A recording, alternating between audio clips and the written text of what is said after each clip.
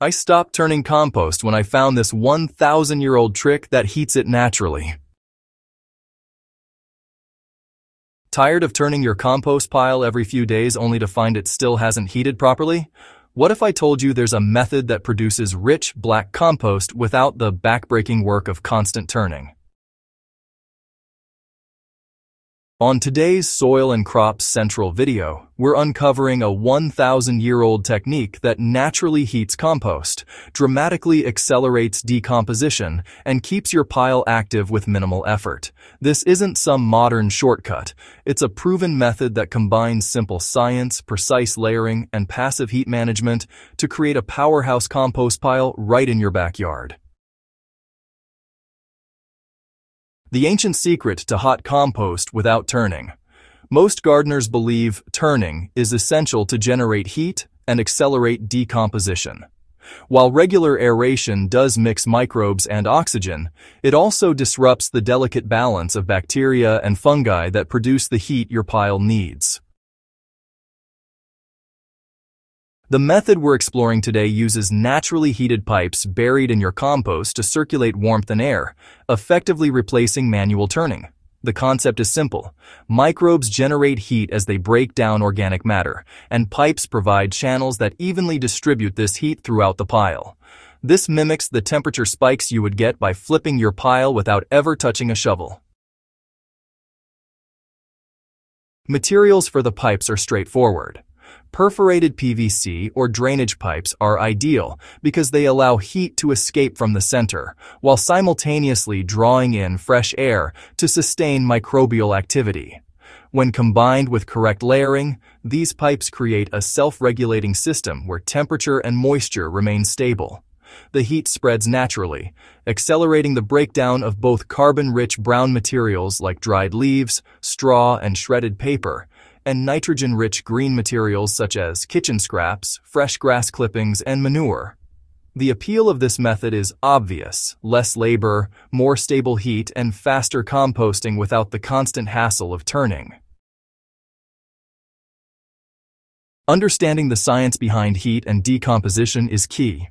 Compost heating relies on microbial metabolism. Bacteria and fungi feed on organic matter, releasing energy in the form of heat. To maximize this, the right ratio of materials is critical. For every part of green, nitrogen-rich material, you need 2 to 3 parts of brown, carbon-rich material by volume.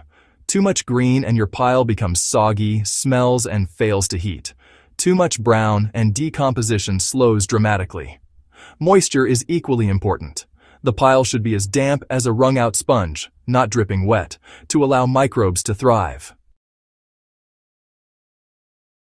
Insulation, it really enhances natural heat retention. A thick layer of straw, cardboard, or even just a thin layer of soil on top of the pile traps heat and moisture.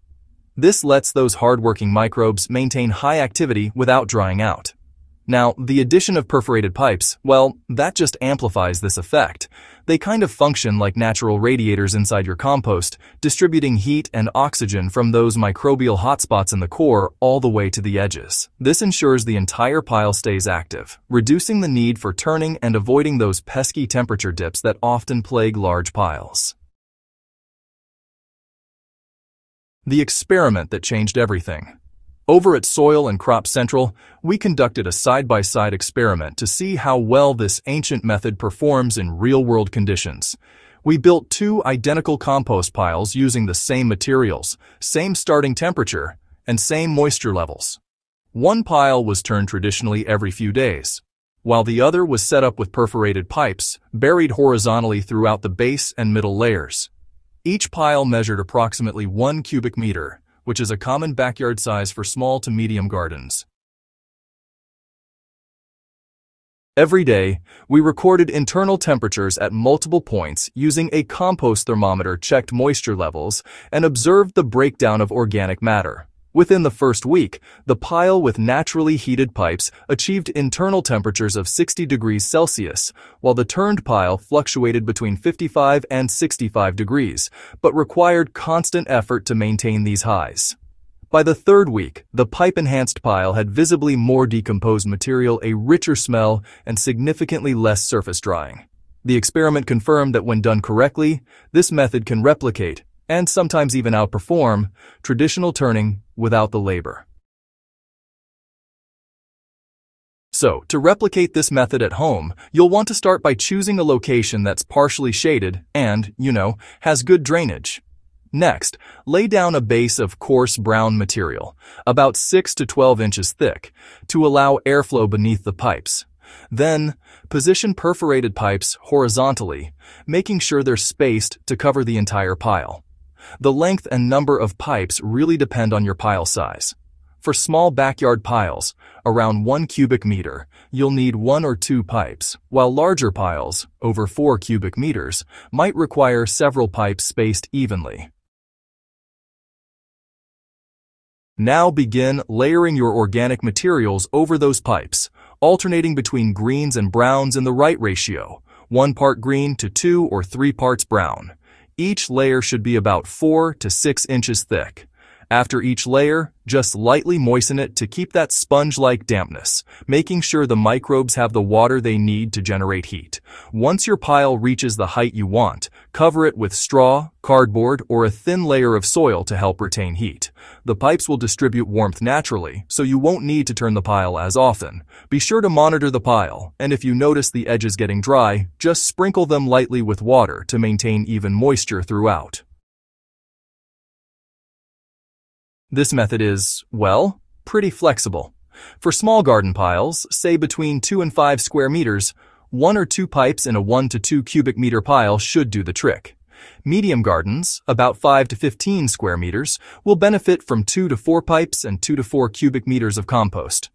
And for large gardens, anything over 15 square meters, it's best to divide your compost into multiple smaller piles, each with its own pipes. This approach actually preserves heat more effectively than a single giant pile, since temperature and oxygen distribution are easier to control. No matter the size though, keeping the right green to brown ratio and moisture level is, honestly, essential for success. So, after about 6 to 12 weeks, the pipe-assisted pile produced this dark, crumbly, nutrient-rich compost that smelled earthy and fresh, all while needing only minimal intervention. Temperature readings showed a more stable internal heat profile compared to the turned pile, with way fewer extreme highs and lows. Moisture retention was also a lot more consistent, and decomposition happened faster right at the core. Now, while you'll still want to check occasionally to keep the edges from drying out, this method really cuts down on labor and still delivers some pretty exceptional results. So, the takeaway is pretty clear here. Naturally heated pipes are definitely not just some gimmick. They actually create a low-effort, high-performance composting system that really takes advantage of microbial activity and passive heat transfer. By combining the right layering, precise ratios, good moisture control, and some insulation, you can transform ordinary compost into that hot, fertile black gold every gardener dreams of. Alright, here's the final verdict, and some practical advice. This 1,000-year-old trick is honestly a game-changer for gardeners who want efficiency without giving up compost quality. The no-turn, naturally heated pipe method works best when you pay careful attention to material ratios, moisture, and insulation. While, sure, you can still turn your pile the traditional way if you want, it's definitely not essential anymore. With this system, gardeners can make nutrient-rich compost faster with way less effort and keep that microbial diversity that really boosts soil health and crop yield. Don't be afraid to experiment with pile size, pipe placement, and layering, and just watch how your compost heats up and breaks down over the weeks. This method is super adaptable, totally scalable, and honestly perfect for gardeners of all experience levels. And hey, if you found this technique useful, go ahead and subscribe to Soil and Crop Central for more practical, myth-busting gardening insights. Share your results in the comments too, and help other gardeners discover the real power of naturally heated compost. With the right technique, ratios, and a little care, anyone can turn ordinary organic waste into a thriving soil booster that'll totally transform their garden.